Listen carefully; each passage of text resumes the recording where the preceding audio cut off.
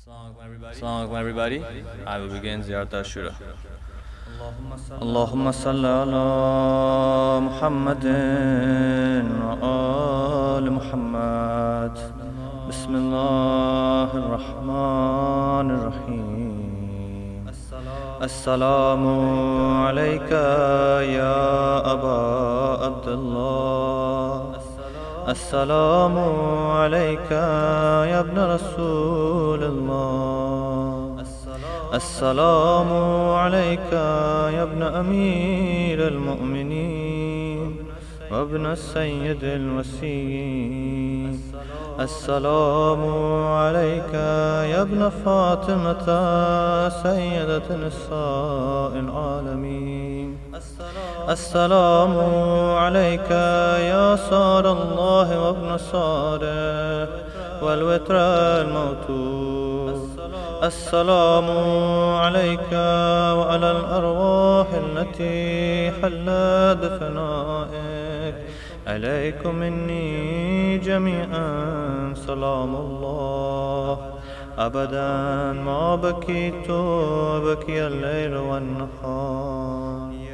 Ya Aba Abdullah, لقد أزمت الرزية وجلت وأزمت المصيبة بك علينا وعلى جميع أهل الإسلام.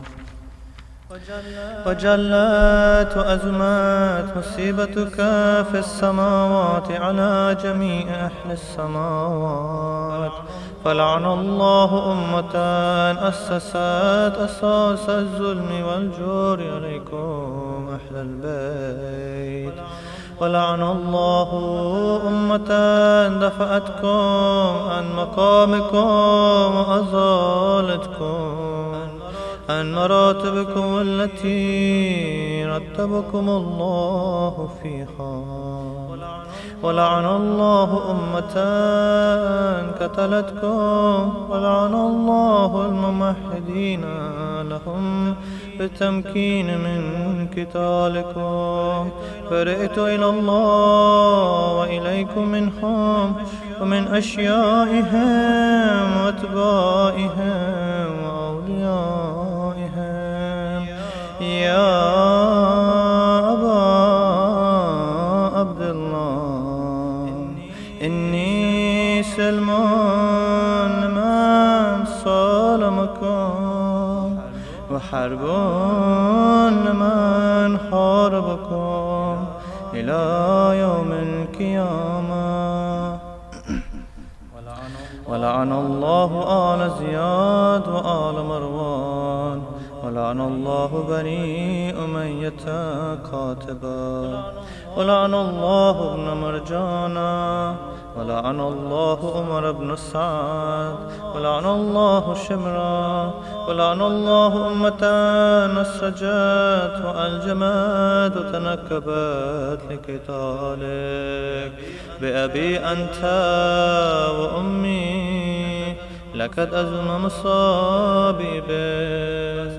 فأسأل الله الذي أكرم مقامك وأكرمني بك أن يرزقني طلب صارك مع إمام منصور من أهل بيت محمد صلى الله عليه وآله.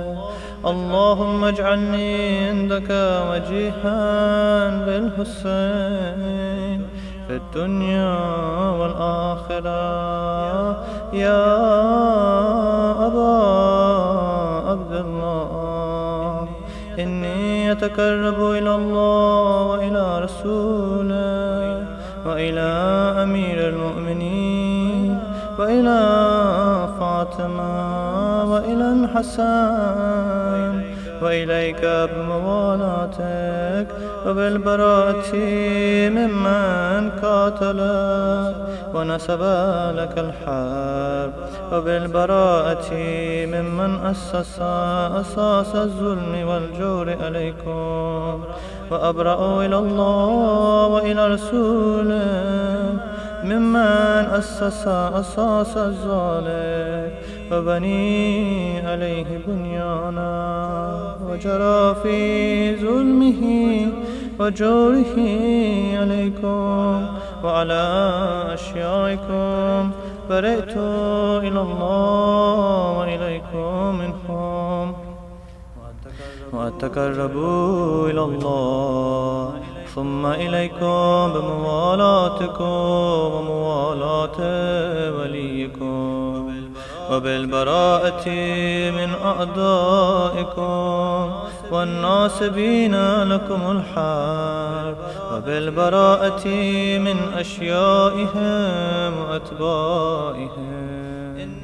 إني سلم لمن صالمكم وحرب لمن حاربكم وولي لمن والاكم وعدو لمن آذاكم. فأسأل الله الذي أكرمني بمعرفتكم ومعرفة أوليائكم ورزقني البراءة من أعدائكم أن يجعلني معكم في الدنيا والآخرة وأن يثبت لي عندكم قدم صدق في الدنيا والآخرة وأسأله أن يبلغني المقام المحمود لكم عند الله وأن يرزقني طلب الصار مع إمام هدى ظاهر ناطق بالحق منكم. وأسأل الله بحقكم بالشأن الذي لكم عنده أن يؤتيني بمصابي بكم أفضل ما يؤتي مصابا مصيبة ما أعظمها وأعظم رزيتها في الإسلام وفي جميع السماوات والأرض. اللهم اجعلني في مقامي هذا ممن تنال من صلوات ورحمة ومغفرة. اللهم اجعل محياي محيا محمد وآل محمد ومماتي ممات محمد وآل محمد. اللهم إن هذا يوم تبركت به بنو أمية وابن آكلة الأكباد اللئين ابن اللئين على لسانك ولسان نبيك في كل موطن وموقف وكفى فيه نبيك. اللهم الآن أبا سفيان ومعاوية ويزيد بن معاوية عليه منك لعنة أبد العابدين. وهذا يوم فرحت به آل زياد وآل مروان بقتلهم الحسين صلوات الله عليه. اللهم فضاعف عليهم اللعنة منك والعذاب الأليم. اللهم إني أتقرب إليك في هذا اليوم وفي موقفي هذا وأيام حياتي بالبراءة منهم ولعنتي عليهم وبالموالاة لنبيك وآل نبيك عليه وعليهم السلام. اللهم الآن أفضل ظالم ظلم حق محمد وآل محمد وآخر تابع له على ذلك. اللهم العن الإصابة التي جاهدت الحسين وشايعت وبايعت وطابعت على قتله. اللهم العنهم جميعا. السلام عليك يا أبا الأرواح التي حلت بفنائك. عليك مني سلام الله أبدا، ما بكيت وبكي الليل والنهار، ولا جعل الله آخر العهد مني لزيارتكم. السلام على الحسين وعلى علي بن الحسين وعلى أولاد الحسين وعلى أصحاب الحسين. اللهم خص أنت أول ظالم باللعن مني، وابدأ به أولا ثم الآن الثاني والثالث والرابع.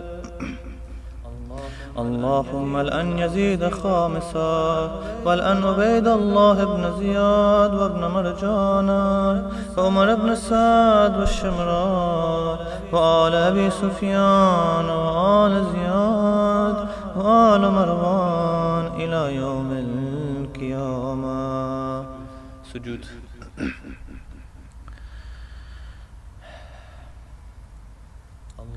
اللهم لك الحمد حمد الشاكرين لك على مصابحه. الحمد لله على عظيم رزيتي. اللهم ارزقني شفاعة الحسين يوم الورود، وثبت لي قدم صدق عندك مع الحسين وأصحاب الحسين الذين بذلوا محجهم دون الحسين عليه السلام. صلوات. اللهم صل على محمد وآل محمد.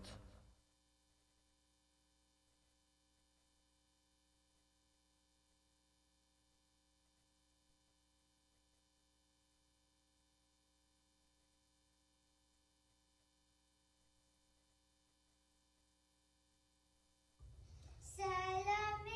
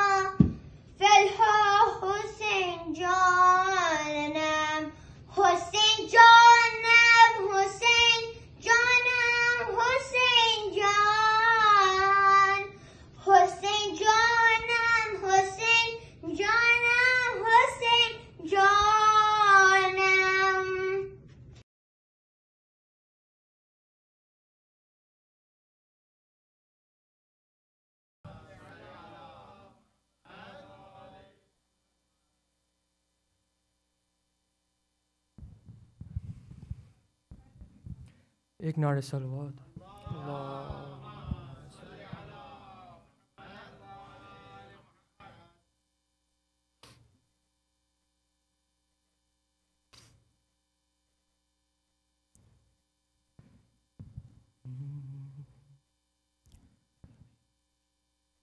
عرض و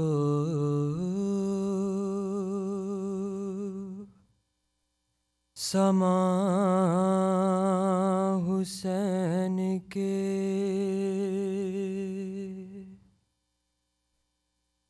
جنت حسین کی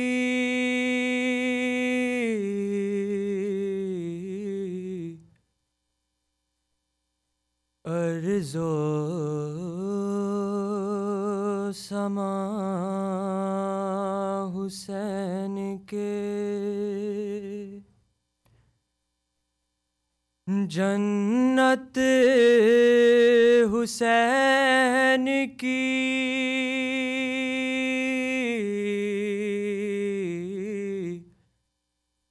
جاؤ جہاں وہی ہے حکومت حسین کی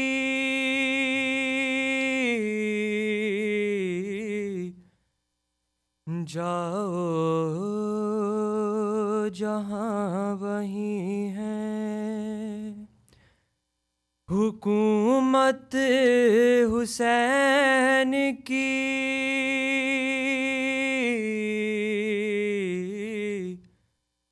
عرض و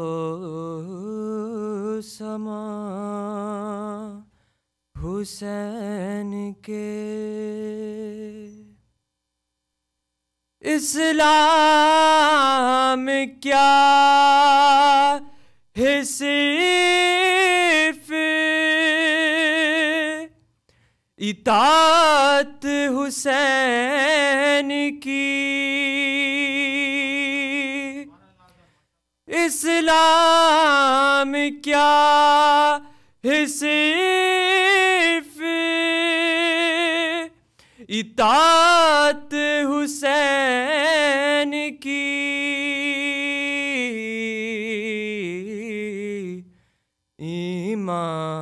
ایمان کیا ہے دل سے محبت حسین کی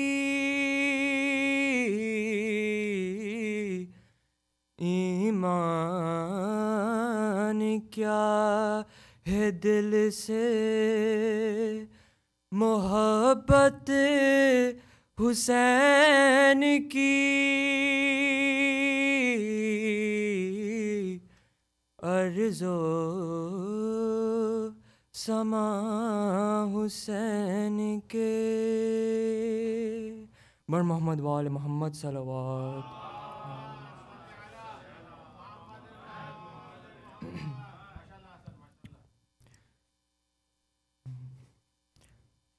یہ کون کربلا کو کعبہ بنا رہا ہے یہ کون کربلا کو کعبہ بنا رہا ہے توحید کو یہ کس کا سجدہ بچا رہا ہے یہ کون کربلا کو کعبہ بنا رہا ہے جس کے گلے کے بوسے لیتے تھے خود محمد جس کے گلے کے بوسے لیتے تھے خود محمد، ظالم اسی گلے پہ خنجر چلا رہا ہے۔ یہ کون کربلا کو کعبہ بنا رہا ہے؟ مقتل میں اس طرح سے بکھرا یتیم قاسم، مقتل میں اس طرح سے بکھرا یتیم قاسم، چن چن کے ٹکڑے مولا لاشا بنا رہا ہے۔ یہ کون کربلا کو کعبہ بنا رہا ہے؟ آغوش میں جو ماں کی سوتا تھا پیاسا اصغر، آغوش میں جو ماں کی سوتا تھا پیاسا اصغر، آغوش میں لحد کی بابا سلا رہا ہے۔ یہ کون کربلا کو کعبہ بنا رہا ہے؟ مجھ کو تماچے مارے کانوں سے درہیں چھینے، مجھ کو تماچے مارے کانوں سے درہیں چھینے، اب ہنس کے مجھ کو ظالم تیرا سر دکھا رہا ہے۔ یہ کون کربلا کو کعبہ بنا رہا ہے؟ بر محمد وآل محمد صلوات۔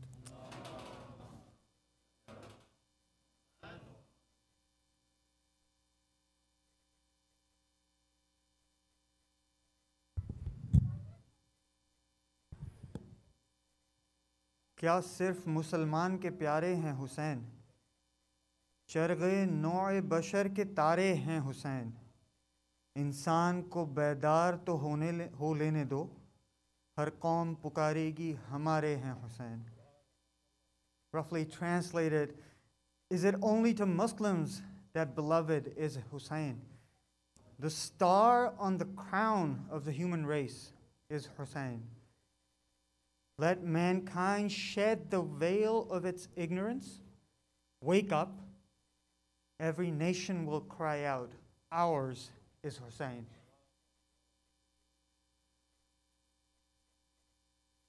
May Allah make our reward great for our grief of Imam Hussein alayhi salam.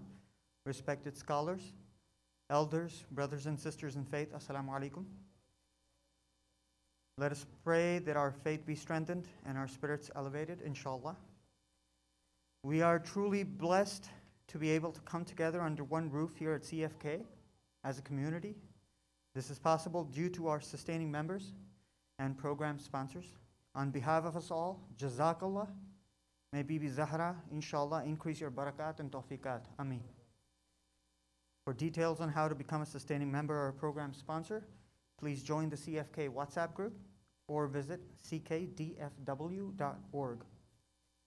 Let us recite a Surah Fatiha for Marhum Ashfaq and Shahnaz Nanjiani, Marhum Muhammad Raza, Anwar Ali Pardhan, and the Marhumin of Fazl, Mir Ali, Nathani, and Panju families, Brother Nader and Sister Sabah Nanjiani and family, Brother Arif Sayyid and family, Brother Zahid Jafri and family, all our marhumin and marhumin of the ummah. Bismillahir Rahmanir Rahim. Alhamdulillah Rabbil Alameen. Rahmanir Rahim.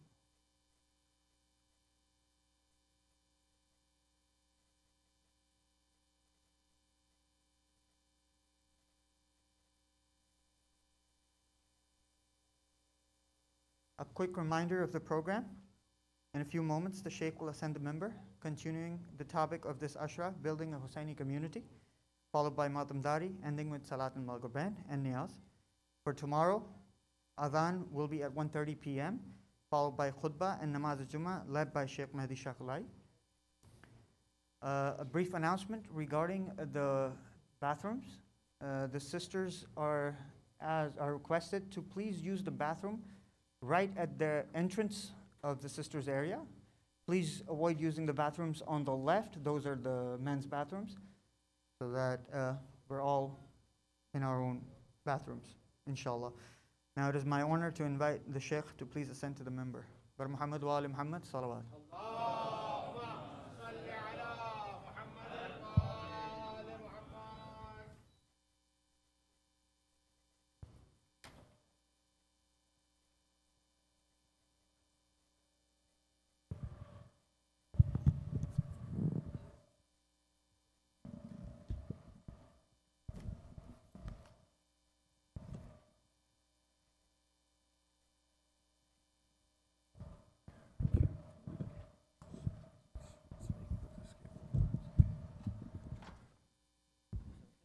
Yeah, you can bring it up. You can hold. Yeah, I think we can hold this.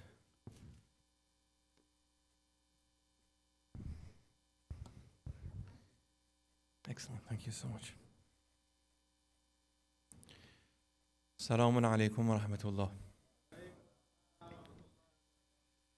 أعوذ بالله من الشيطان الرجيم بسم الله الرحمن الرحيم الحمد لله رب العالمين والصلاة على رسول الله وعلى آله الطيبين الطاهرين وأصحابه المنتجبين سيما بقية الله في الأرضين عجل الله تعالى فرجه الشريف ولعنة الله على أعدائهم أجمعين إلى قيام يوم الدين رب اشرح لي صدري ويسر لي أمري واحلل عقدة من لساني يفقه قولي اللهم كل وليك الحجة ابن الحسن صلواتك عليه وعلى آبائه في هذه الساعة وفي كل ساعة وليا وحافظا وقائدا وناصرا ودليلا وعينا حتى تسكنه أرضك توعا وتمتعه فيها طويلا.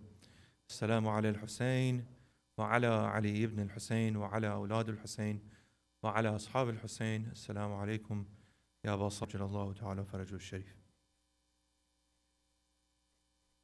Tonight, inshallah, as we continue our conversation, discussion, exploration of the theme of building Hussaini community, developing Hussaini community, and maintaining Hussaini community.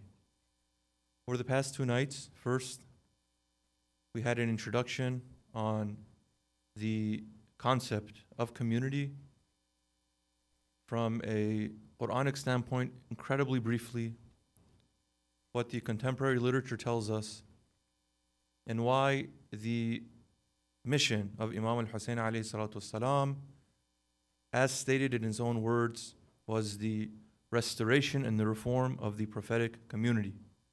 So we are also aspiring towards discovering that and being a part of that movement, being a part of that change. Last night, we spoke about the first or one of the important steps towards building and maintaining this community, and that is through the building of the individual. And for us to be in relationship in a way that we care for each other's welfare, we must begin in building those strong relationships within our families. So we started last night with a very powerful way of uncovering what it means to plant the seed and imagination of community in the mind of our children. We made this qualification yesterday that child does not mean adolescent. It means someone who is in one side of that relationship with the parent, brother, sister. So we said purpose is important. Finding meaning in life is important, because without purpose, we don't have a sense of direction, we don't have drive and motivation, and we find it difficult to persevere in difficult times, and we may become distracted in the good times. So we need purpose in our lives. And we also said, how can we help our children find purpose in life?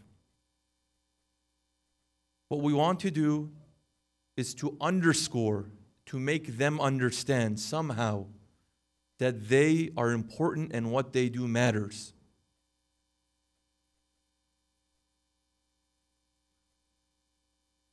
Put ourselves right now, just for a moment, in the perspective of the child. The child is constantly on the receiving end of instruction. From the moment that they're born, they're observing.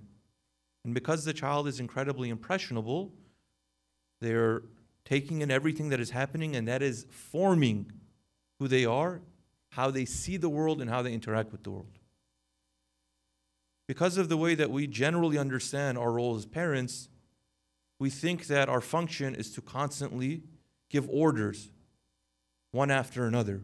So the child from the early age is inculcated in a relationship and an environment of what? Taking orders, receiving orders. Now, a person who is only an order taker, that person seldomly has the opportunity to think for themselves.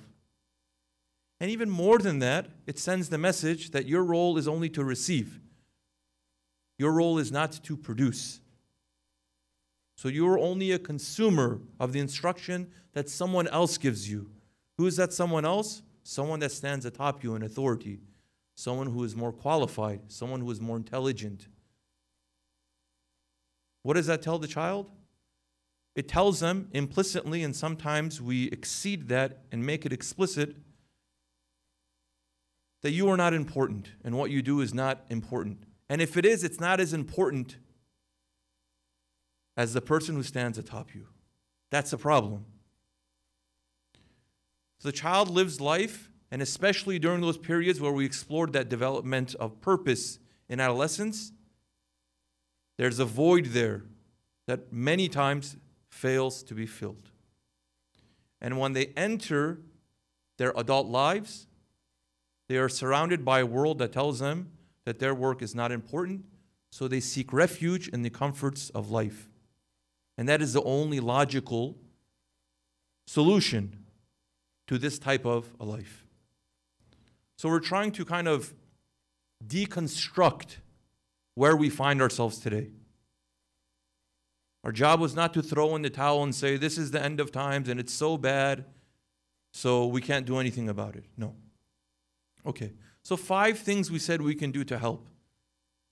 Plant the seed of purpose, meaning in life. Number 1, in honoring our children, we have to remember that as parents, as elders, as those in relationship and community, our job is not to define their purpose in life. Our job is to be a follower and someone who fans the flames. So it is for us to encourage them to find their own purpose in life. Number 2, it is for us to convey the meaning and the purpose that we found in our lives and in the work that we do to our children. We have to find a way to communicate and articulate that to them. And perhaps in the process of communicating that, we find that there are some immaturities. There are some undeveloped or underdeveloped parts, even in our construction of purpose. So we work on it. Number 3,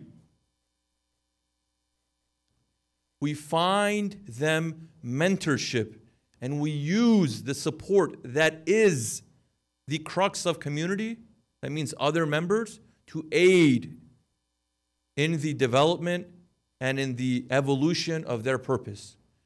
It is not for you and I to be fully responsible towards raising our children. We are supposed to work together. So we have to have a network and a system that is conducive towards mentorship and the support of finding and developing purpose. Number 4, to encourage an attitude, which again we said in the literature, renders it entrepreneurial. Encourage your kids to aim high and for them to believe that they can achieve the goals and the dreams that they have. Don't belittle them. Allow them with moderated and controlled risk to make mistakes.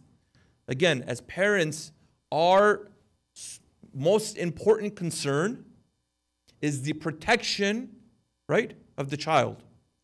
So if the child wants to engage in risky behavior, that already is problematic, because I don't want my child to experience pain. So what do we do then? We eliminate risk.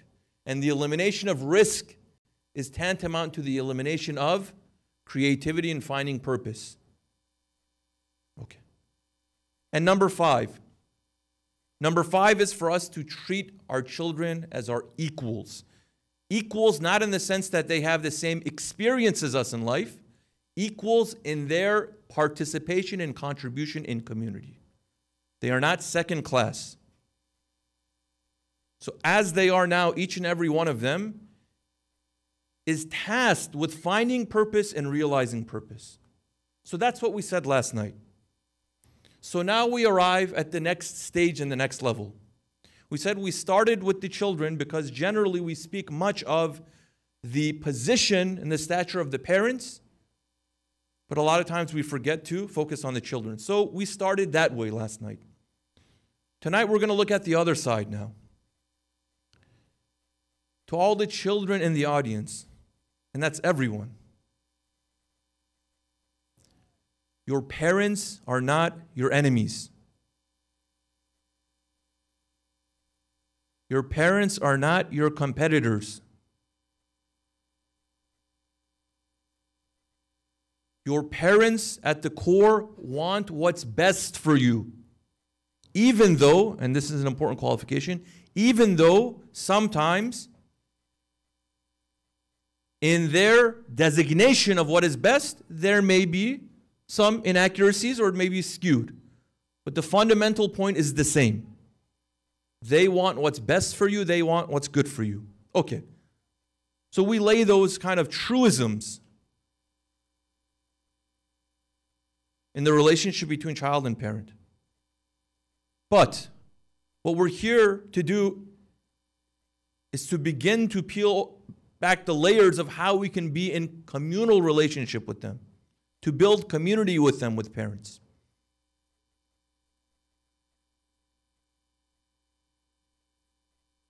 We have to acknowledge the importance of having the gratitude towards our parents. And I want to have some real talk tonight. Real talk with second generation, third generation. Okay? Those of you who didn't emigrate here on your own. Those of you who came as a consequence of the emigration and the decision that your parents made. We're going to have just a few minutes of real talk. Okay. First, let's establish the ground rules. The Quran is very clear.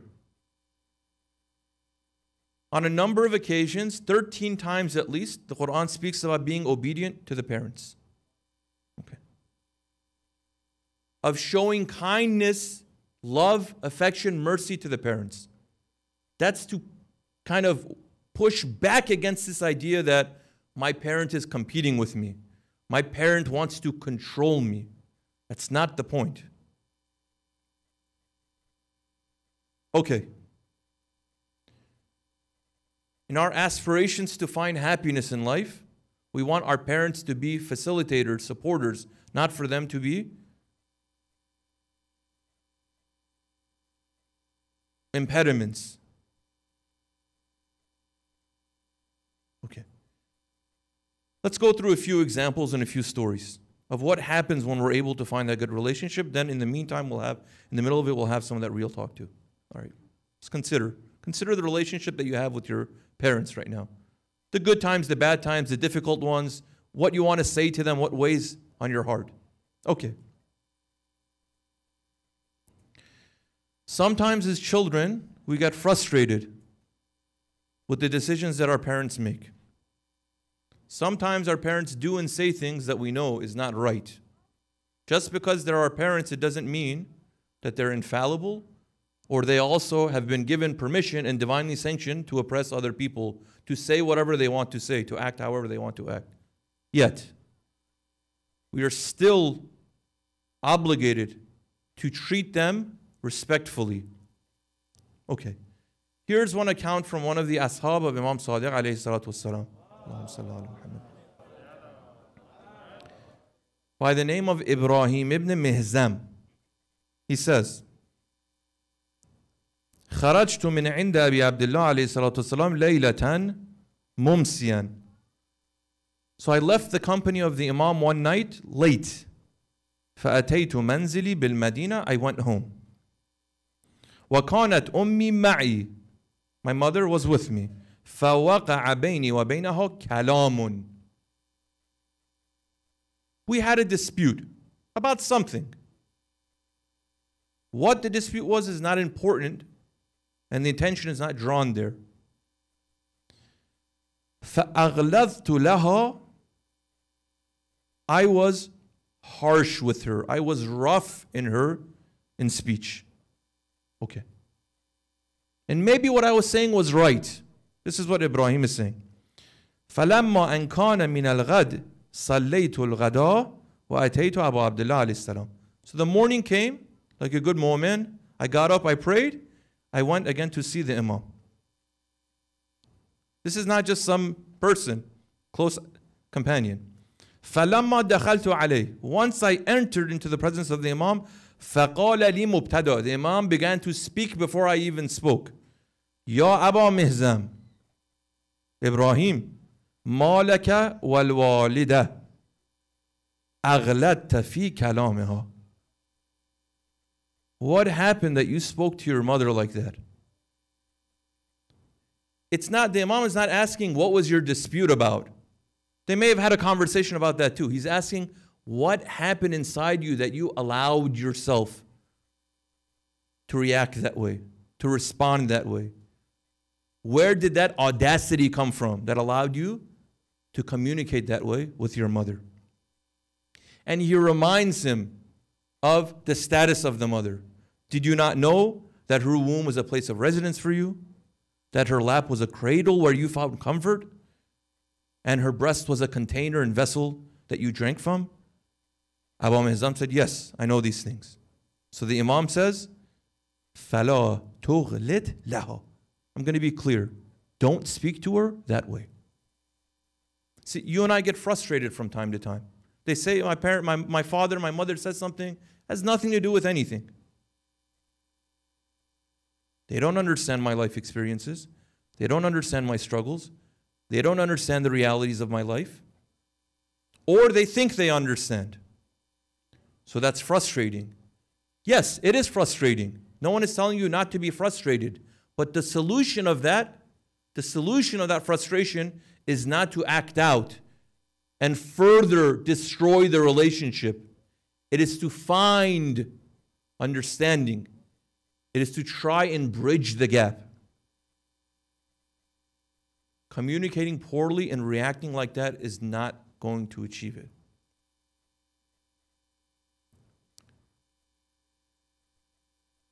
Sometimes life works out the way that we don't anticipate. We think for us to be successful in life, we have to follow these steps. as society tells us. Most times they're also logical. You do this, this, this, and that, and this is the conclusion.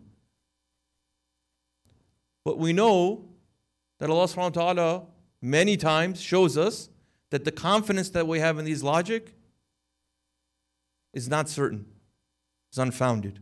Look, if we want to find that success, we want to find that happiness, we want to find that good relationship, we want the Imam to be happy with our conduct, we find it in those small moments, not just of sacrifice, but of humanizing them and trying to put ourselves in their shoes too.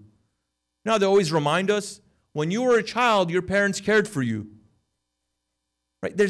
A parent cannot just ignore the child. When the child has needs, they have to make the sacrifice in life. Right? But when they get older and you come of age, do you have to make the sacrifice? So one of the ulama narrates this story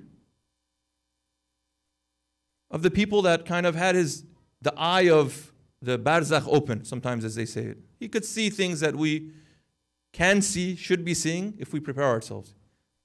So I used to go ziyarat of Imam Hussain alayhi salatu wasalam. And one night in my sleep, I saw a dream, I saw a vision. I saw a young man who comes in to do ziyarah. He comes and says salam to the Imam, as everyone does. Everyone who comes in is nukhul and says salam to the Imam, does a ziyarat.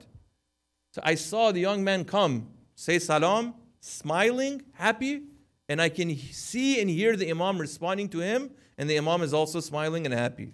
Wow. He says, okay, I saw the dream, I woke up. A few days later, I went for ziyarah, and as I'm there, I happen to see this dream play out. I see a young man that resembles the person I saw in my dream come in. He says salam and he's smiling. And I think this is probably the same person I saw in my dream. So he hunts him down. He starts following him after he finishes his ziyarah. He says, listen, this is the dream I saw. You have a story. Tell me your story. So the man said, yeah, what you saw is also what I'm experiencing. When I come and make ziyarah, every time I come, the Imam, I see and hear him, I make salam, he responds to me. I'm smiling, he's smiling. What are you so happy about? He says, my Imam is happy with me. How do you know? This is what happened. He said, I have elderly parents. And we live far away from the area of the haram. So it's not easy for us to just come and make ziyarah.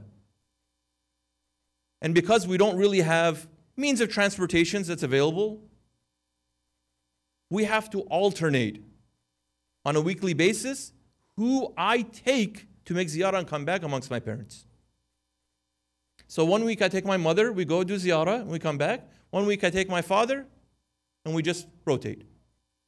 So one of the weeks it's my father's turn to go. I'm going, my mother comes and asks me, I really want to come too. And the son already knows, logistically, it's not possible because we don't have transportation. We have one horse or donkey or something, so I put my father and mother on it and I walk with them.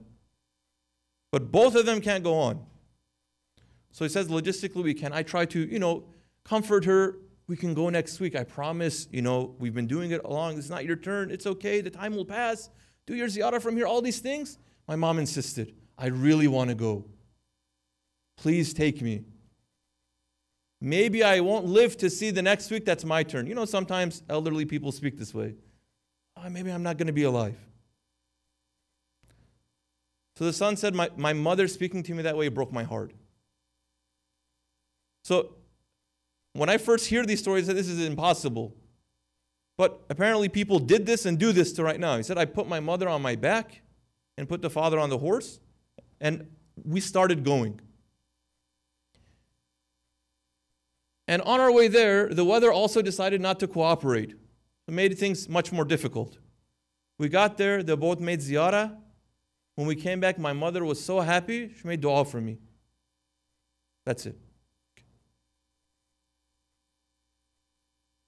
Next time I came for ziyarah, I saw when I came to say salam, the Imam is there, I can see and I can hear him. And the Imam is saying, this is your reward. This is the sign that we are pleased with this type of relationship, with this type of, you want to call it sacrifice, you want to call it service, you want to call it kindness, whatever you want to call it. This makes us happy. So now you see us. Now you're in relationship with us, right? Right? Who doesn't want to see them all of their time? Who doesn't want to have that type of a correspondence where we say salam, they respond? We already know because the tradition tells us that the imams, they hear our salams. They respond to our calls. Right? In the dukhul, that's what we say. You know, every time we go for ziyarah, there's idn dukhul. We have to request permission to go in. And one of the clauses we say there is we bear witness that you hear our call and you respond to it. We can't hear it though. So as children, in trying to build that relationship, maintain that, finding those things that makes your parents happy. Finding those moments that you can go, what we call out of your way to make them happy. And a lot of times they're small things. It's the attitude that's important. This person is not competing with you in life. Right? Your mother is not competing with you in your educational success, in your corporate success, in your entertainment and leisure. They are not competitors.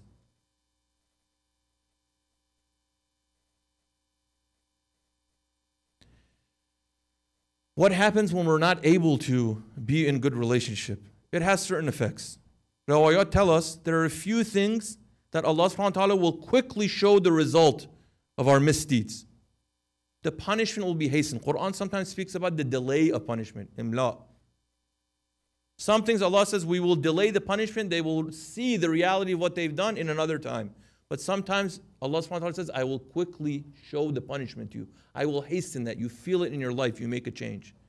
Of the things that we have in rawayat that hasten the punishment is when a person has that sour relationship with their parents.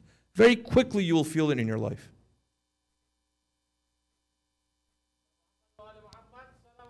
Allahumma salli ala Muhammad. I'm going to give you two examples, very powerful stories about how the interactions that we have with our parents, sometimes our failures to show them that respect, to show them that care and love, results in our living situations. So the first one is the story behind Dua Mashlul. Many of you know Dua Mashlul, right? It's a dua of the paralytic, the supplication of the paralytic. Allahumma inni as'alika bismika ya bismillahir rahmanir rahim ya dal jalal wa ikram ya hayyu ya qayyum, and it continues. So there's a story behind this dua, right? Many of these duas have stories behind them. The story behind Dua Mashlul is born out of the relationship between a father and a son.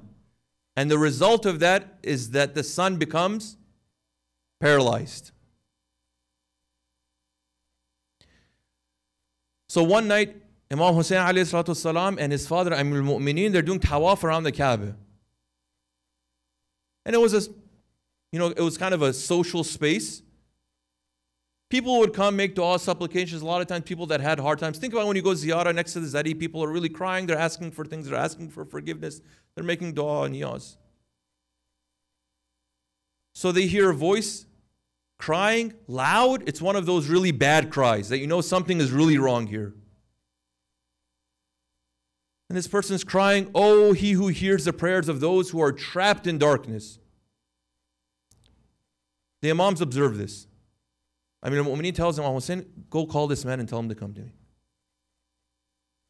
So after this man finishes and has a pause kind of in his du'as, he says that the commander of the faithful has called you and he wants to speak with you. Okay. So they go to Imam Ali alayhi salatu and he says, "What's going on? What are you crying about? What's your problem?" Ahlul Bayt are there to help people, right? Sometimes it's financial, no problem, we help you. Sometimes it's not financial. So the man said that, "I'm a younger person. I wasn't living a very Islamic life, so to speak." And again, we don't say this to judge anyone. It's just, it says, I was kind of seeking the pleasures in life. I wanted to live life to have fun. I wouldn't care whether something's acceptable, unacceptable, respectable. I just do whatever made me happy. Month of Rajab, month of Sha'ban, didn't matter for me. Okay. My father, though, practicing, he cared about me, like all fathers do. And because he was practicing, he was trying to encourage me to change my ways, become a better person. Okay. This annoyed me. And we butt heads from time to time. My father would say something, I would respond to him. My father would say something again, I would respond to him. I would say something, he would respond to me. You know, toxic relationship. So I used to avoid my father, and however much he tried to admonish me, I wouldn't listen. My character got so bad, and the desperation in my practices, he doesn't speak about addiction, but it very much sounds like that. He said things got so bad that I started to steal from my father. Right? He was probably feeding some type of addiction. Addiction doesn't have to be substance use or substance abuse. It can be anything. I needed to feed that. So I'd steal, do all these sorts of things. It pretty much like, you know, that basic level of respect was not there anymore. So one time my father really wanted to try hard. And he came, you know, as parents sometimes do when they say, you know, the last scene. So my father's making this scene and he tries to stop me from doing these things physically. And that's when I decided, because of the state that I was in, who is this person? He's just some other person getting in my way. So I twisted his arm physically, literally. I twisted his arm and pushed him away. So I assaulted my father to satisfy the desires that I had in life and to feed those lowly pleasures. Okay. When I did that, my father made a dua, if we want to call it that, or a nefrin as we call. And he expressed his displeasure and complained to God of my state. Okay. He says, as a result of what happened, my father passed away and I slowly began to develop this illness. He then showed the Imam the right side of his body. He says, the right side of my body has been paralyzed. He said, it's been a few years now since this has happened and my father has died. And I keep coming here to ask for forgiveness and nothing's working. So then the Imam says, okay, you made a mistake. You're here to make amends. Interestingly, the Imam didn't chastise him. He doesn't censure him. The son has already understood what he's done. Doesn't give him an earful. Said, you're ready to change now? This is the way. Relationship. He cares about him now. This is the dua. Take this dua, recite it, and it'll help you. And that's what the young man does, and he comes back to the Imam and he tells him that it worked. Okay. So few things to take away from this story. Number one, sometimes in life, we will see things differently than our parents. If we don't know how to negotiate, resolve, compromise amicably and correctly, things will escalate and the relationship will begin to fracture. Either in the form of abandonment and isolation, that's one route, or it's in the form of this type of confrontation. And we have both of them in our communities. Many of us may have experienced one or the other, if not both. It's life. These things happen. That's the first thing. How are we going to respond to it? Now, you may say, I'm never going to physically fight with my father or my mother. This happens, by the way. Domestic abuse is an issue, not just between spouses, but also between children and parents. But let's say it's less common. Okay. You may not twist the arm of your father physically, but you may twist the arm of your mother and father in the demands that you make and how you're in relationship with them. It's the same thing.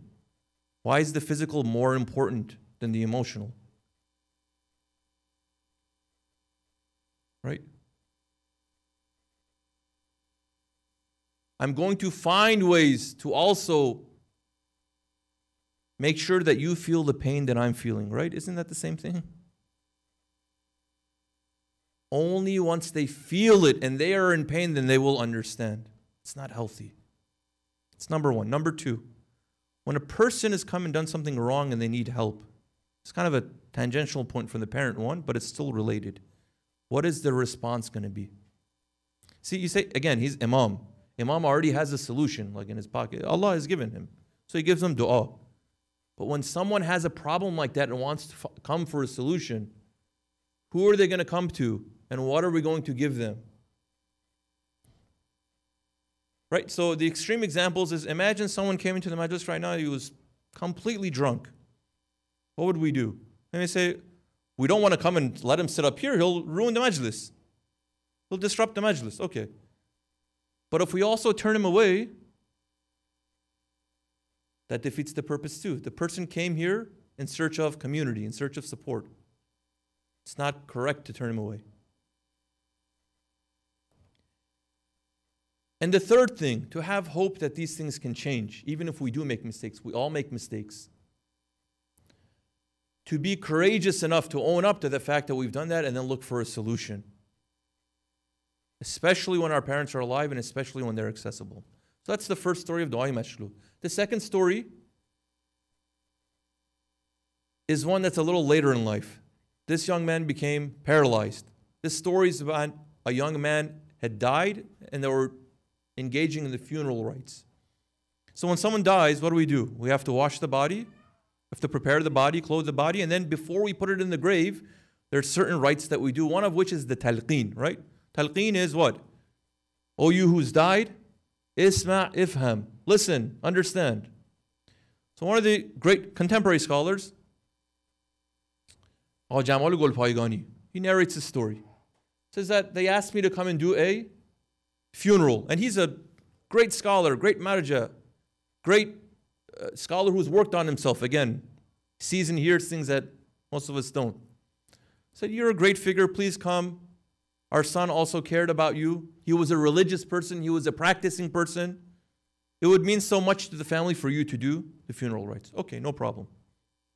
It's a religious obligation. So they come, they do all the other things. They're ready to put the body in the grave, and they're going to do the talqeen. So Al-Jamal goes up to him and says, Isma' ifham ya fulan ibn fulan. And because his eyes and ears are open, he can see the state of the barzakh of this person. The young man is telling him, I can't understand what you're saying. Right? When we're saying Isma' ifham, it means like listen and understand. Because you're training them. Because he can see, the young man is telling him, I don't understand what you're saying.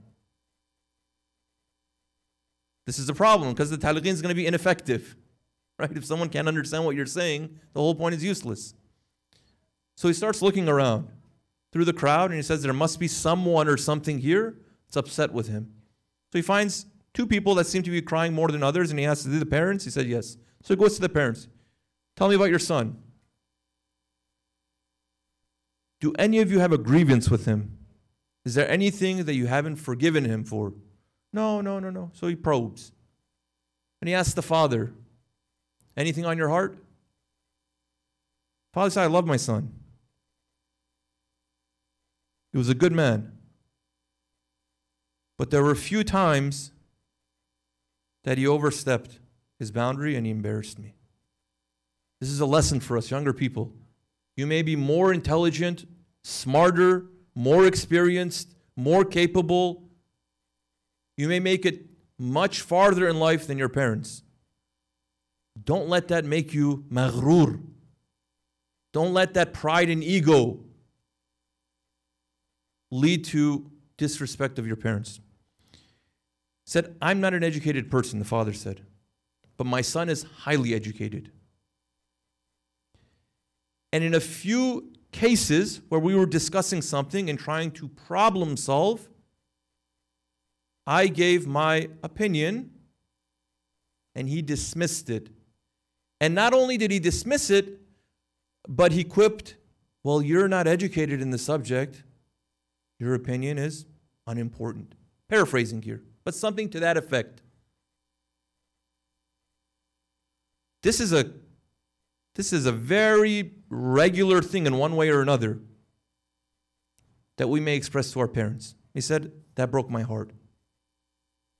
And it's not like I want him to suffer. It's remained with me. You know, it's something that I remember. It's an emotion that's still there.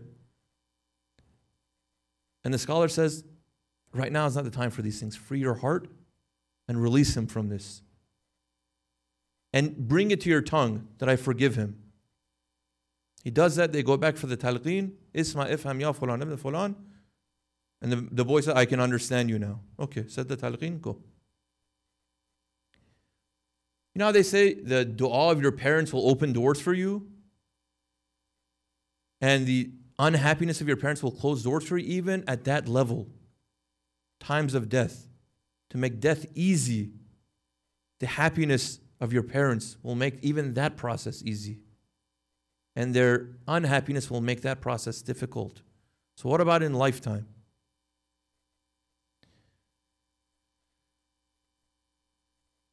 Sometimes, as children, we want something in life, and what we want is even good.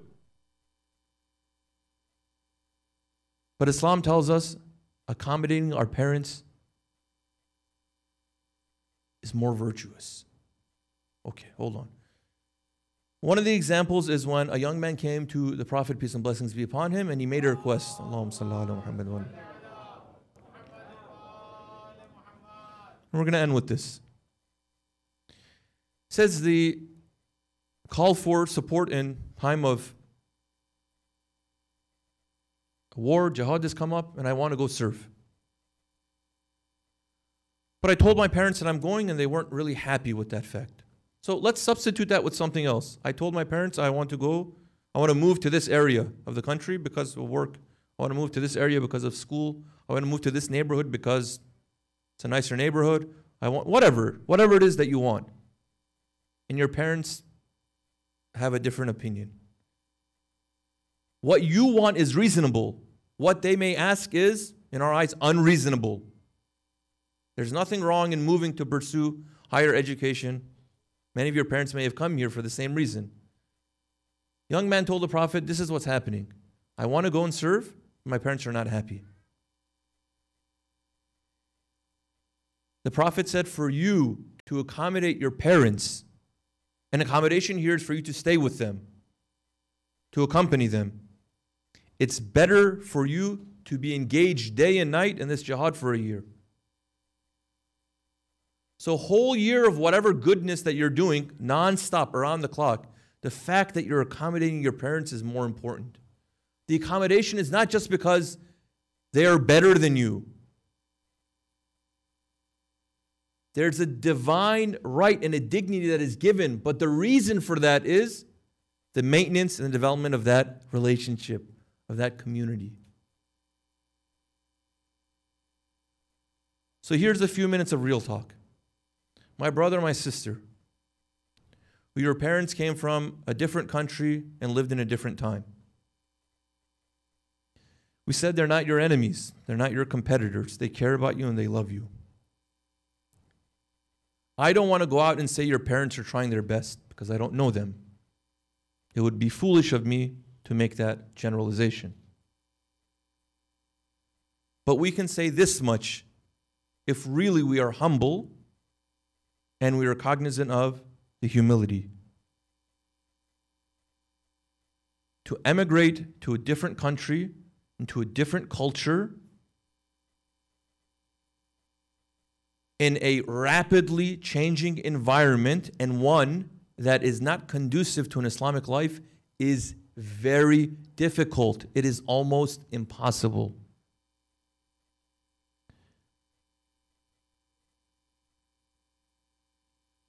Let us cut our parents some slack.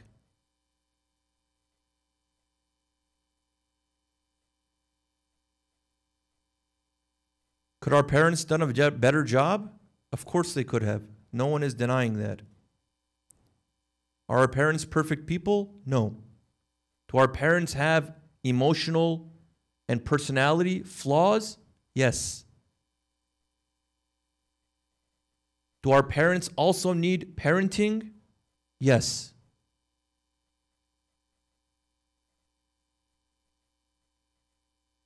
But those who emigrated specifically to this country, I can say with confidence, most of them didn't appreciate the complexity of what it would mean to establish an Islamic family and raise Muslim children. Now, that is not because they are naive or because they are ignorant or because they were completely negligent.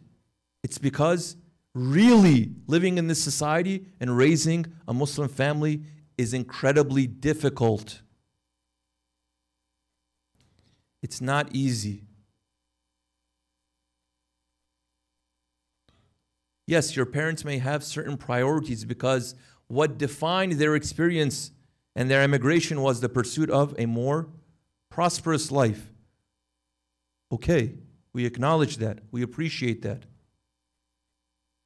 And for them to encourage you to also follow suit is not because they have a skewed understanding of the world and of the religion. It's because that's what they understood the functionality of their emigration to be.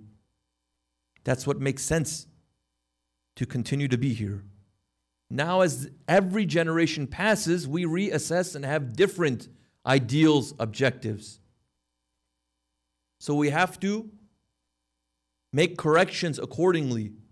But how can we find a solution that is intergenerational of building, maintaining, and developing Muslim community? The purpose of us being here has to be united. And once we're able to establish the unity of purpose, then we can start working out the details of what the needs and the challenges of each generation are. We will continue to have challenged relationships with not just our parents, but with the community at large if we're not on the same page and we don't have the same aspirations.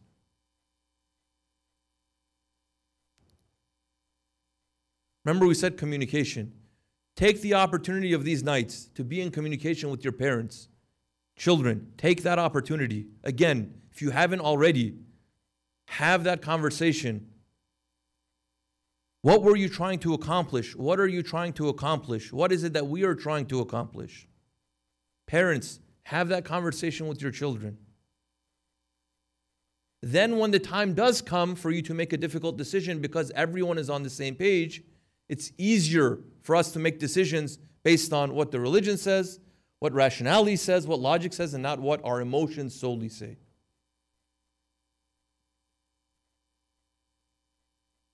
So have those conversations.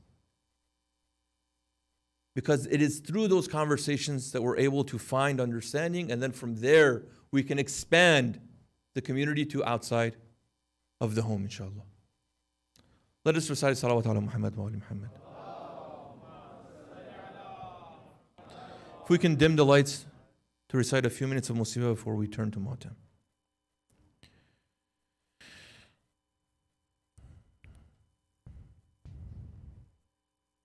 On the second day of Muharram, this is when the caravan of Abu Abdullah alayhi salam arrives in Karbala.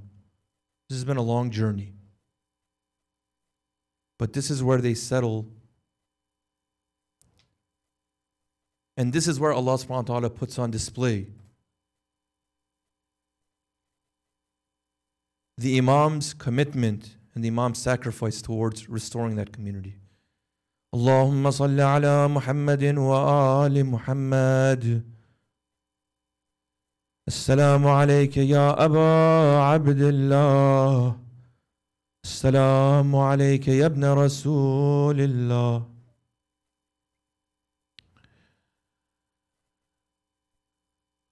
When the caravan of Abu Abdullah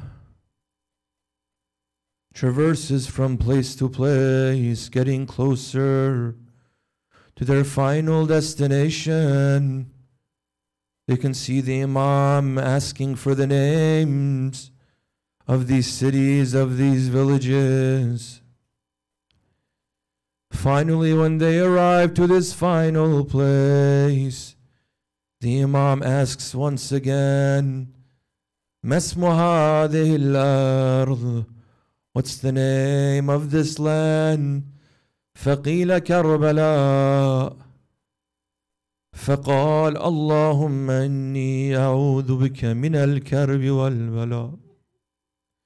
My Imam, they say the name of this place is Karbala, Nainawa. Oh Allah, the Imam cries, I seek your refuge from grief and trials, from Karb and Bala. What are these grief and trials? هذا موضع كرب وبلاء. انزلوا, my dearest, come down, set camp. ها هنا محط رحالنا. This is our halting place. ومسفك دمائنا. This is where our blood will be shed. وهنا Mahal قبورنا. And this is where our bodies will be buried, and our graves will be. بهذا حدثني جدي رسول الله. My grandfather, the Holy Prophet, has foretold me regarding this. The same prophet that was preparing the community for the calamity that would fall in this land. Narrated from Imam al-Baqir, they say whenever al-Hussein would enter on the prophet, the Prophet would turn to Amirul Mu'mineen, asking him to protect his young boy. And then he would console him, hug him, kiss him, cry. Ya abati lima tabki. The Imam would ask, why are you crying? Ya bunayya, my dearest Hussein. أقبل موضع السيوف منك. I'm kissing the areas on your body that the swords will strike. And I cry. As the caravan settles in Karbala, Abu Abdullah gathers the children, his brothers, the other family members. ثم نظر إليهم فبكى ساعة. The Imam looks at all of them, shedding tears. ثم قال, he turns to the skies, اللهم إنا عترة نبيك محمد. Allah, we are the progeny of your Prophet. وقد أخرجنا وتردنا وزعجنا عن حرم جدنا. We were forced to leave the sanctuary of our grandfather. Our rights were violated by these Umayyads. اللهم فخذ لنا بحقنا وانصرنا على القوم الظالمين. Allah, take back our usurped rights from these oppressors. Make us victorious over them. This is how Ahlul Bayt, the caravan of Hussein, arrived in Karbala. At least when they arrived at this place of grief, at this place of trial, when they set up, all the men were there to comfort, to accommodate the women of Ahlul Bayt. When Zainab was introduced to Karbala, at least there was an Abbas, there was Ali al-Akbar, there was a Qasim. They welcomed her, they honored her, they respected her. But how does Ahlul Bayt, the caravan of Hussein, leave the same Karbala? It is with the cries of Zainab, Ya Muhammada, Banatuka Sabaya. Oh Muhammad, they've taken your daughters captives. وذريتك مقتلة تسفي عليهم ريح السماء. Your children have been slaughtered. The wind blows on their bare bodies. This is how Zainab saw Hussein when they arrived in Karbala. But how does Zainab see Hussein when they leave Karbala? ومحمدا وهذا حسين مجزوز الراس من الغفور. This is your Hussein that has been severed, his head from his body. Maslub al-imamati wal-rida, his turban and clothes taken as spoils of war. Ala lanatullahi ala al-qawmi al-zalimin. Wa sayalamu alladhina zalamu ayya munqalabin yanqalibun. Matam Hussein.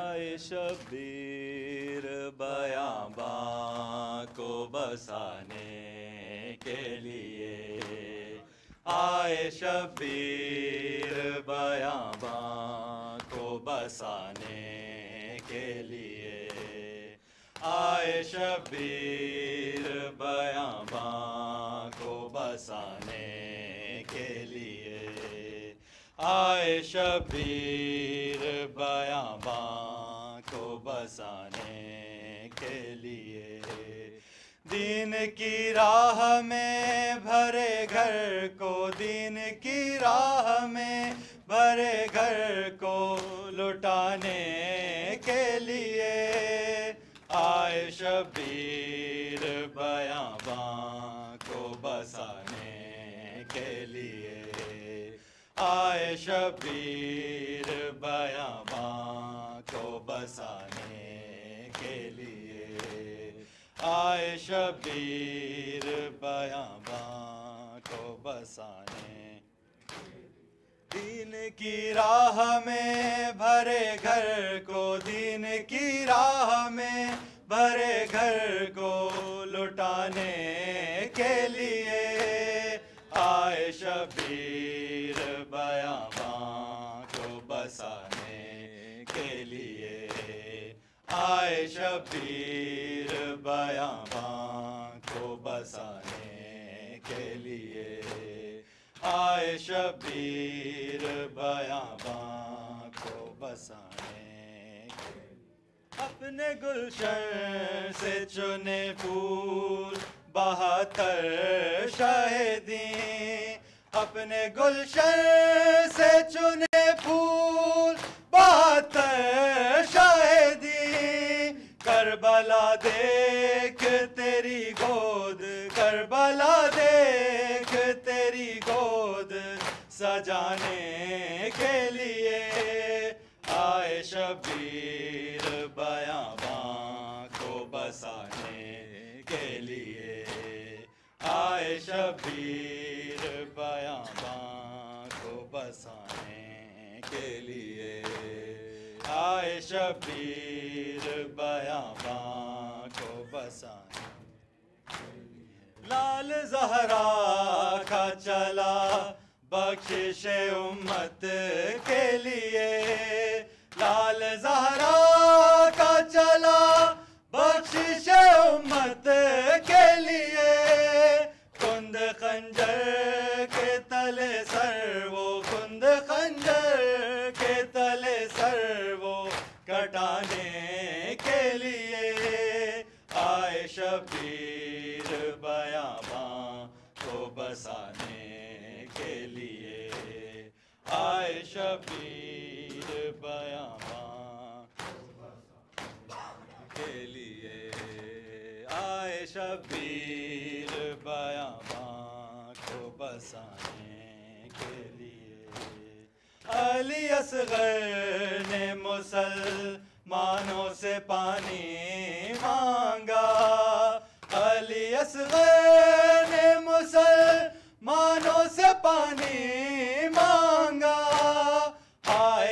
تیر ملا پیاس ہائے ایک تیر ملا پیاس بجھانے کے لیے آئے شبیر بیاباں کو بسانے کے لیے آئے شبیر بیاباں کو بسانے کے لیے آئے شبیر بیاباں کو بسانے کے لیے بنت زہرا تیرے پردے کی خدا خیر کرے بنت زہرا تیرے پردے کی خدا خیر کرے کلمہ گو آئے ہیں خیام کلمہ گو آئے ہیں خیام جلانے کے لیے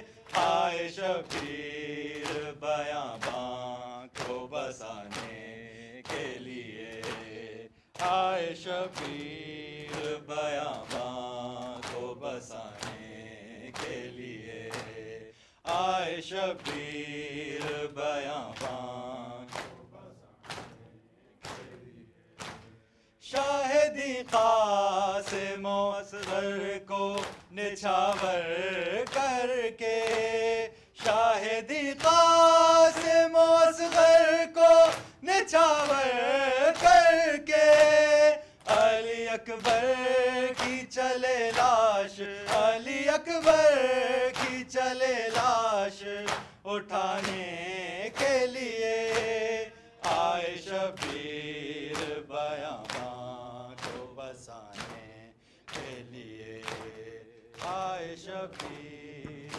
بیاباں کو بسانے کے لیے یا حسین یا حسین یا حسین مولا حق امام یا حسن یا حسین مولا حق امام یا حسن یا حسین یا حسین وہ عابد بیمار تھا وہ عابد بیمار تھا چلنے سے جو لاچار تھا چلنے سے جو لاچار تھا اور شام کا بازار تھا اور شام کا بازار تھا تھی مصطفیٰ کی بیٹیاں مولا حق امام یا حسن یا حسین مولا حق امام یا حسن یا حسین یا حسین یا حسین شبیر کی وہ لاڈلی شبیر کی وہ لاڈلی سینے پہ جو شاخ پلی سینے پہ جو شاخ پلی جس کی عبا رن میں جلی جس کی عبا رن میں جلی منہ پر تماچوں کے نشان مولا حق امام یا حسن یا حسین مولا حق امام یا حسن یا حسین یا حسین یا حسین اللہم صلی علی محمد وعلی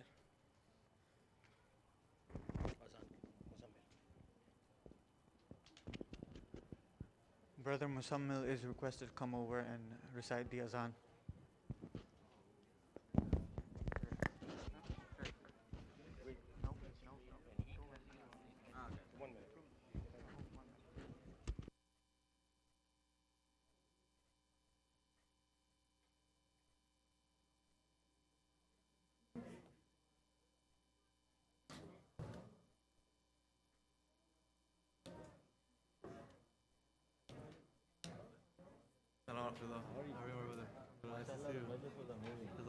Thank you so much.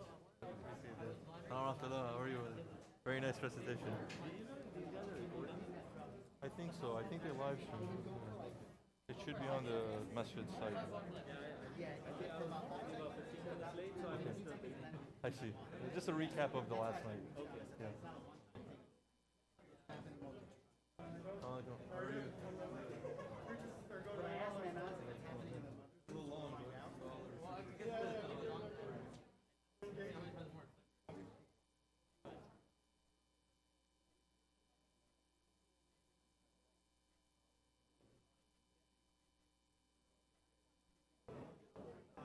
Salawat.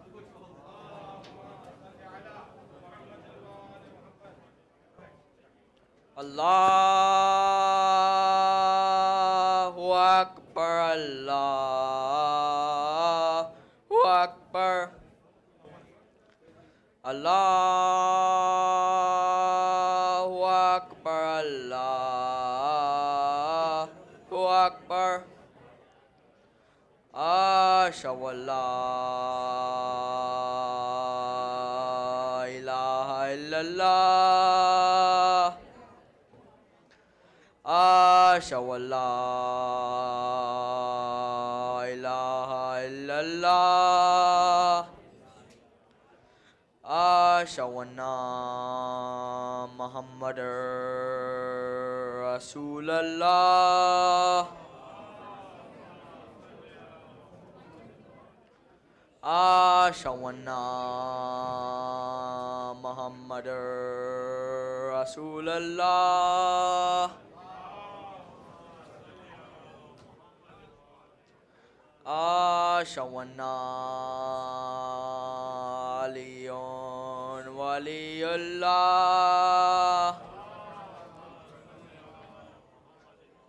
Ashhadu anna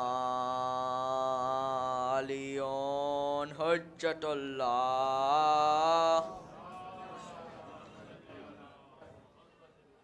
Hayya ala salah. Hayya ala salah. Hayya ala falah. Hayya ala falah. Hayya ala khairil amal. Hayya ala khairil amal. Allahu Akbar, Allahu Akbar. La ilaha illallah. La ilaha illallah.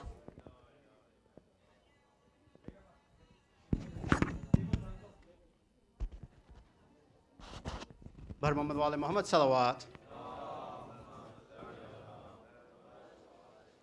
Alhamdulillah, we really appreciate your attendance here. Your feedback is invaluable. It was suggested that the blue tapes be expanded from the men's side all the way to the ladies' side, so today you'll start to see that difference. My request is, as we start to build our own process and procedures here, that you use the tape as per your back foot. So if your back foot can line up with that tape, then inshallah our safs can be straight. Because one of the most embarrassing things is to be in Jamaat and our safs are turning the corner just a few people over. So please be mindful of that. I appreciate the volunteers putting the efforts in and getting that done. But now that we have that done, let's follow that. So again, have your foot back to the tape, and inshallah our safs will be completely straight. Bar Muhammad wa ali Muhammad salawat.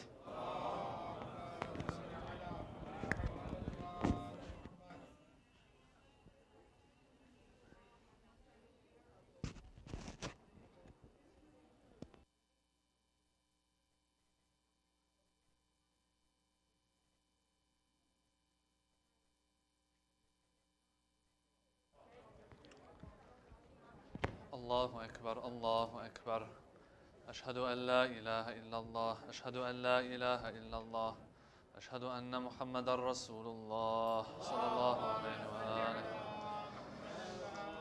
أشهد أن محمد رسول الله صلى الله عليه وآله أشهد أن عليا ولي الله وأنه حجة الله صلوات الله وسلامه عليه حي على الصلاة حي على الصلاة حي على الفلاح حي على الفلاح حي على خير العمل حي على خير العمل قد قامت الصلاة قد قامت الصلاة الله أكبر لا إله إلا الله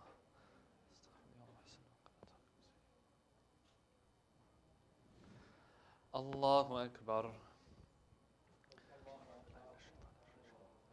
بسم الله الرحمن الرحيم الحمد لله رب العالمين الرحمن الرحيم مالك يوم الدين إياك نعبد وإياك نستعين اهدنا الصراط المستقيم صراط الذين أنعمت عليهم غير المغضوب عليهم ولا الضالين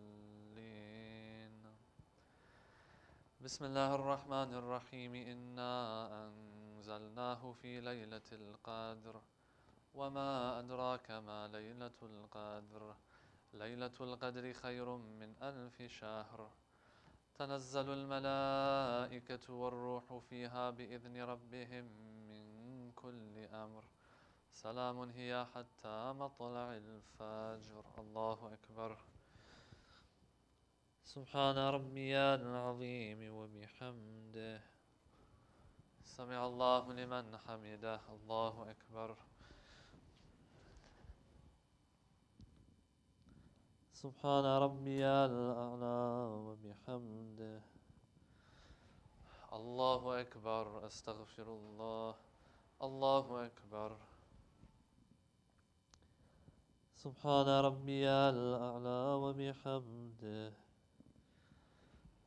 الله أكبر بحول الله وقوته أقوم وأقعد بسم الله الرحمن الرحيم الحمد لله رب العالمين الرحمن الرحيم مالك يوم الدين إياك نعبد وإياك نستعين اهدنا الصراط المستقيم صراط الذين أنعمت عليهم غير المغضوب عليهم ولا الضالين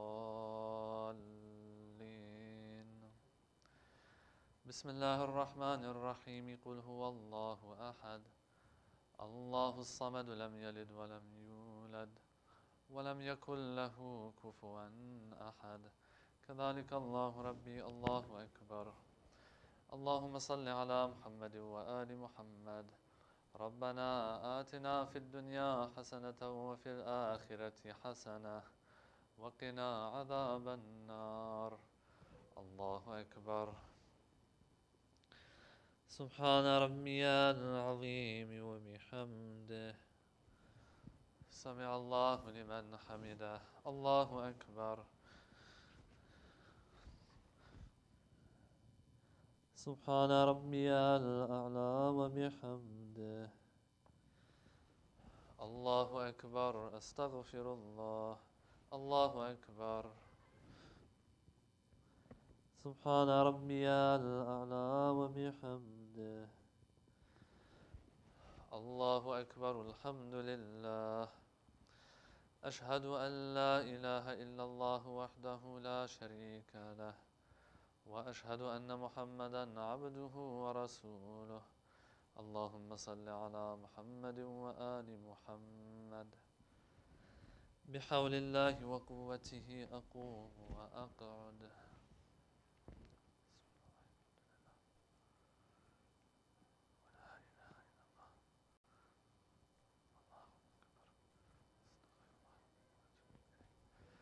الله أكبر سبحان ربي العظيم وبحمده سبحان الله سمع الله لمن حمده الله أكبر سبحان ربي الأعلى وبحمده الله أكبر أستغفر الله الله أكبر سبحان ربي الأعلى وبحمده اللهم صل على محمد وآل محمد الله أكبر الحمد لله أشهد أن لا إله إلا الله وحده لا شريك له وأشهد أن محمدا عبده ورسوله اللهم صل على محمد وآل محمد السلام عليك أيها النبي ورحمة الله وبركاته السلام علينا وعلى عباد الله الصالحين السلام عليكم ورحمة الله وبركاته الله أكبر الله أكبر الله أكبر. الله وملائكته يصلون على النبي يا أيها الذين آمنوا صلوا عليه وسلموا تسليما. اللهم صل على محمد وعلى آله. اللهم صل على محمد وعلى آله. اللهم صل على محمد وعلى آله. لا إله إلا الله لا إله.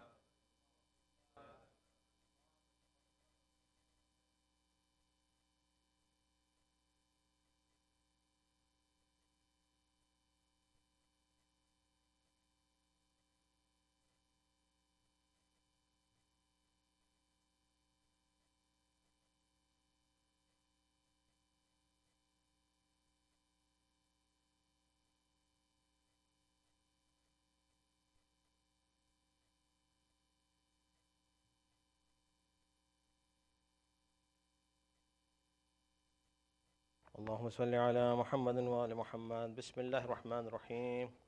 أستغفر الله الذي لا إله إلا هو الحي القيوم ذو الجلال والإكرام وأتوب إليه. يا الله يا رحمن يا رحيم يا مقلب القلوب ثبت قلوبنا على دينك. Sister, there's a request for dua ahead. May Allah give shafa to all mu'mineen who are ill and also mu'mineen who are in difficulty. May Allah relieve them, inshallah. Let's recite 5 times Amma Yujib. Bismillahir Rahmanir Rahim. Amma yujibul mustarra idha du'ahu yakshifu su. Amma yujibul mustarra idha du'ahu yakshifu su. Amma yujibul mustarra idha du'ahu yakshifu su. Amma yujibul mustarra idha du'ahu yakshifu su. عما يجيب المضطر إذا دعاه يكشف السوء برحمتك يا أرحم الراحمين. اللهم صل على. And Mu'mineen, we apologize, we missed one of the sponsors. So if you can please recite us Surah Fatiha for Marhuma Amina Sagarwala and Muhammad Hussain, John Muhammad, and all the Marhumeen of the Rawjani family and the family of Brother Muhammad and Sister Masuma Rawjani, and include all of your Marhumeen also with a loud salawat.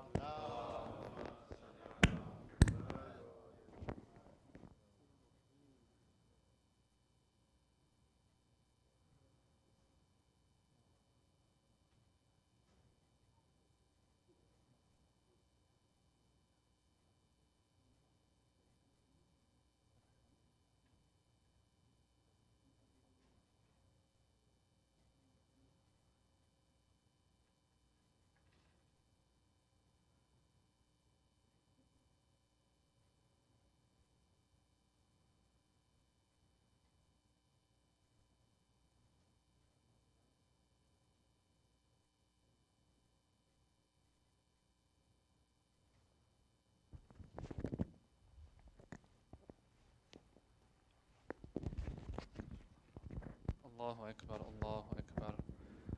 أشهد أن لا إله إلا الله. أشهد أن لا إله إلا الله. أشهد أن محمدا رسول الله صلى الله عليه وآله. أشهد أن محمدا رسول الله صلى الله عليه وآله. أشهد أن عليا ولي الله وأنه حجة الله صلوات الله وسلامه عليه. حي على الصلاة حي على الصلاة حي على الفلاح حي على الفلاح حي على خير العمل حي على خير العمل. قد قامت الصلاة قد قامت الصلاة.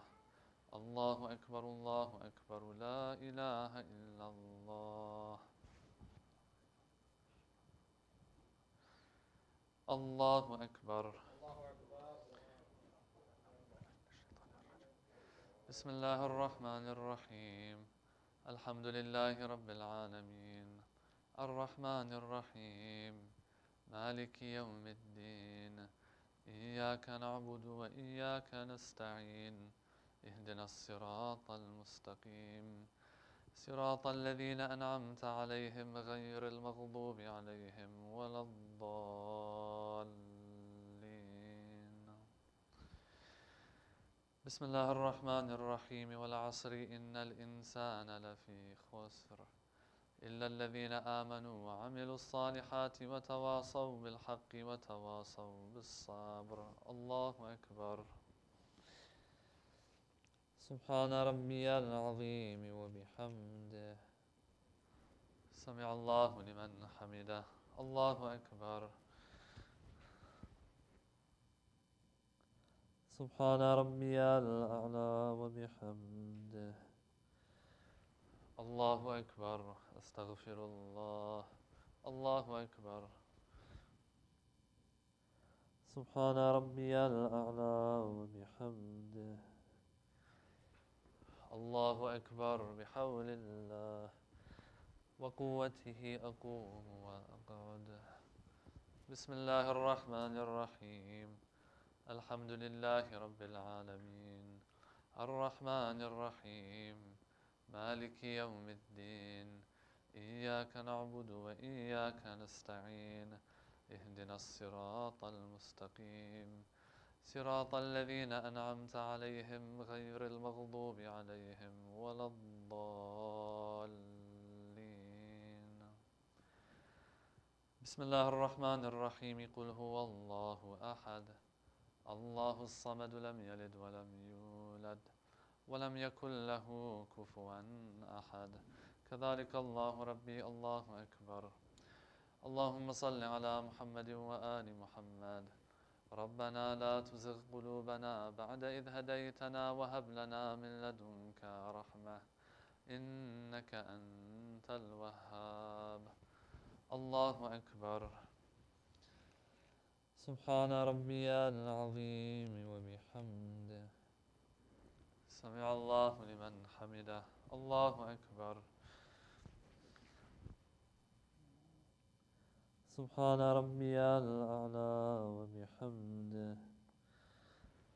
الله أكبر. أستغفر الله. الله أكبر. سبحان ربي الأعلى وبحمده. الله أكبر. الحمد لله.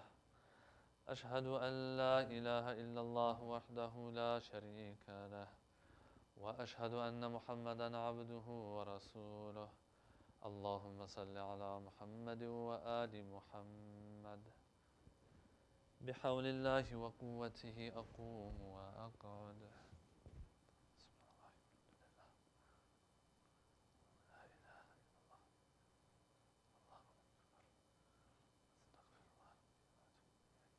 الله أكبر. سبحان ربي العظيم وبحمده. سمع الله لمن حمده. الله أكبر. سبحان ربي الأعلى وبحمده. الله أكبر. أستغفر الله. الله أكبر. سبحان ربي الأعلى وبحمده. الله أكبر. بحول الله وقوته أقوم وأقعد.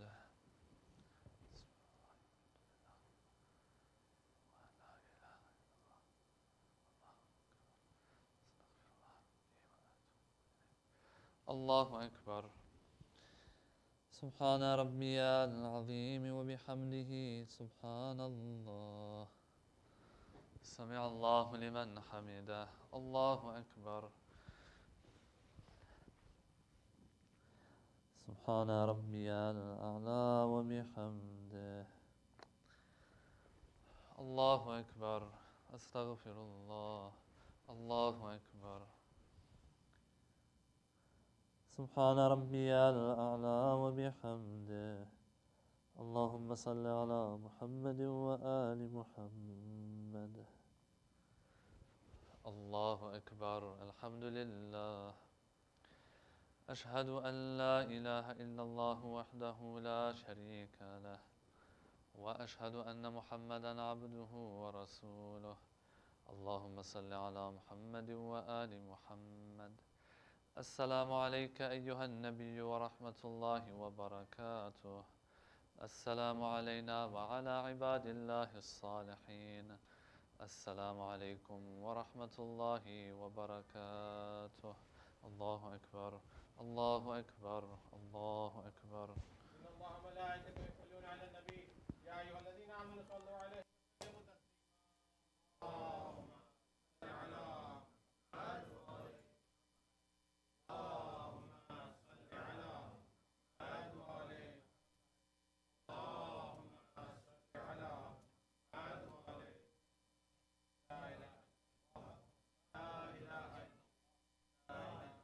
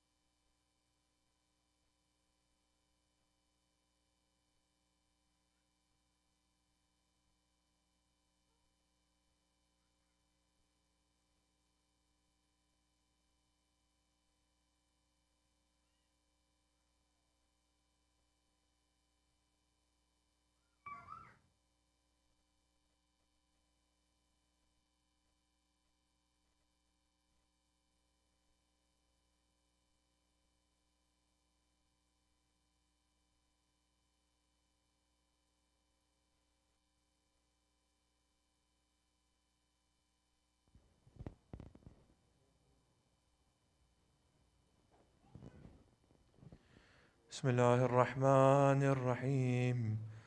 اللهم صل على محمد وآل محمد.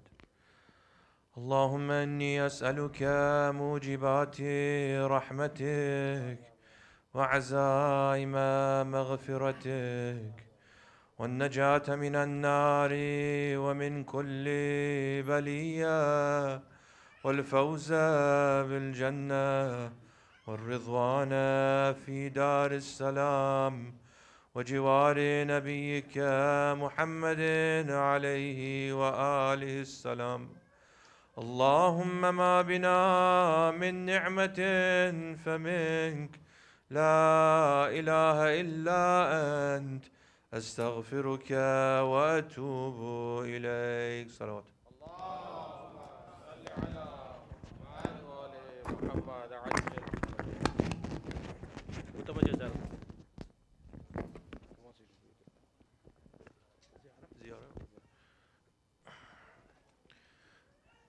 زيارة المعصومين. صلى الله عليك يا رسول الله. السلام عليك يا نبي الله. السلام عليك يا محمد بن عبد الله خاتم النبيين. السلام عليك يا أمير المؤمنين علي بن أبي طالب. السلام عليك يا فاطمة سيدة نساء العالمين. السلام عليك يا حسن بن علي المجتبى. السلام عليك يا أبا عبد الله الشهيد بكربلاء. السلام عليك يا علي بن الحسين زين العابدين. السلام عليك يا محمد بن علي الباقر. السلام عليك يا جعفر بن محمد الصادق. السلام عليك يا موسى بن جعفر الكاظم. السلام عليك يا علي بن موسى الرضا. السلام عليك يا محمد بن علي الجواد. السلام عليك يا علي بن محمد الهادي. السلام عليك يا حسن بن علي العسكري. صلى الله عليك يا صاحب الزمان. السلام عليك يا شريك القرآن. السلام عليك يا إمامنا وإمام الإنس والجان. عجل الله تعالى فرجه وسهل الله تعالى مخرجه ورزقنا الله تعالى رؤيته. السلام عليكم يا أهل بيت النبوة جميعا ورحمة الله وبركاته. اللهم صل على محمد وآل محمد عجل فرجهم.